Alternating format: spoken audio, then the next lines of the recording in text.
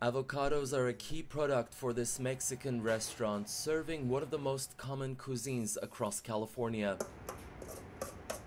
Manager Piero Sanchez was scrambling for contingency plans after the U.S. abruptly suspended imports from Mexico in February over alleged gang threats made to a U.S. inspector. Although imports resumed after a week, some businesses are still feeling the pressure. Do see is usually this is the time period in which we get avocado prices at our lowest, and that's not the case. We're still paying pretty much winter prices. We're concerned that as the summer ends, winter months begin, prices may even go up more.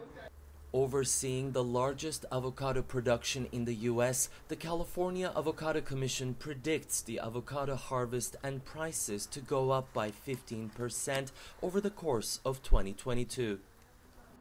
Within the industry, avocado is commonly referred to as green gold. Its demand has exponentially increased throughout the past decade, and its price is now 100% higher than the previous year. Mexico's state of Michoacan alone supplies 80% of all avocados consumed in the U.S., raising questions about the sustainability of relying on a single source.